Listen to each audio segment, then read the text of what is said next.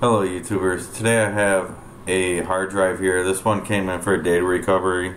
This is a model My Passport Ultra, and what we're going to do is I'm just going to show you how to disassemble the unit. So what we're going to do is we're just going to come in here and we're going to put some picks underneath all these spots.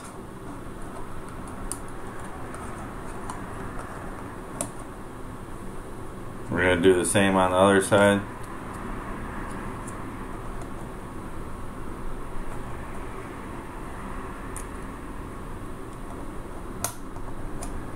So you don't want to damage the hard drive. And then we're going to put one in the center too. Well, this one we don't, because they're big enough picks. But if you're just using like guitar picks, then you know you probably wouldn't want to put one in the center. So we carefully come in here. We're gonna slide another pick in here.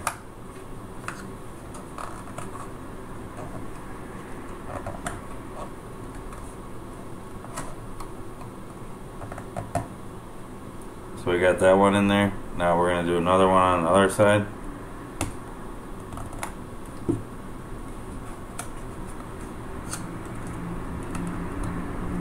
Alright, so we got that pretty good. Now what we're going to do is we're going to go on the sides of it and just pry this up a little bit so you can see that we have it separated there. And we're going to do this side now.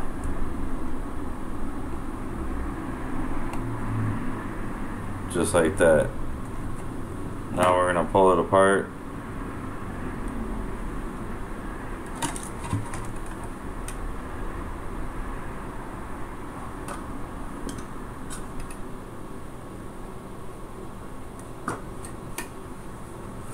Thing's really in there. So now, what you used to be able to do with the old hard drives, you used to be able to use like the big, other hard drives. You used to be able to take these apart and use them in computers. Sometimes it'd be cheaper than buying them in the store. So now they have a different interface on the pins here, which is kind of crazy. But yeah, the other side, I'm going to show you the serial number and stuff, but this is the other side of it. And that's the model number right there of the actual drive. So this one I'm going to have to do a data recovery on it.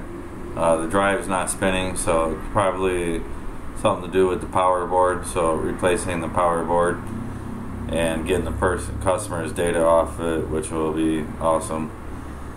And that's all I think is wrong with this. I'm going to probe around with it. But this is just basically a disassemble video of how to disassemble it without damaging the hard drive. So if you guys get a chance, if you guys like this video, give it a thumbs up. Also, if you guys haven't subscribed, subscribe. And always, thanks for watching.